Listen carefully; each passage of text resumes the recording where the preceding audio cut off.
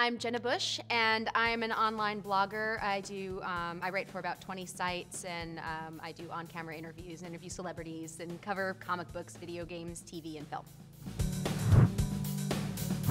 I've been a geek since I was a little kid. I remember the first fantasy novel I got was Anne McCaffrey's Dragon Song, and she passed away recently, and I blogged about it because it was probably the most influential thing in my life.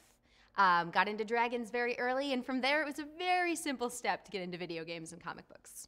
I started with, please don't do the math, the Atari. I started with Pac-Man. That was my first game. And also there were a lot of boys in my neighborhood, so I spent a lot of time playing video games with them and playing Dungeons and Dragons. I just remember thinking, oh my God, elves, and I can play as these characters. I mean, none of the board games I played with my family had anything to do with this. It was Monopoly, it was Chutes and Ladders, it was Candyland. Stupid games. Well, not stupid games, but not really my thing.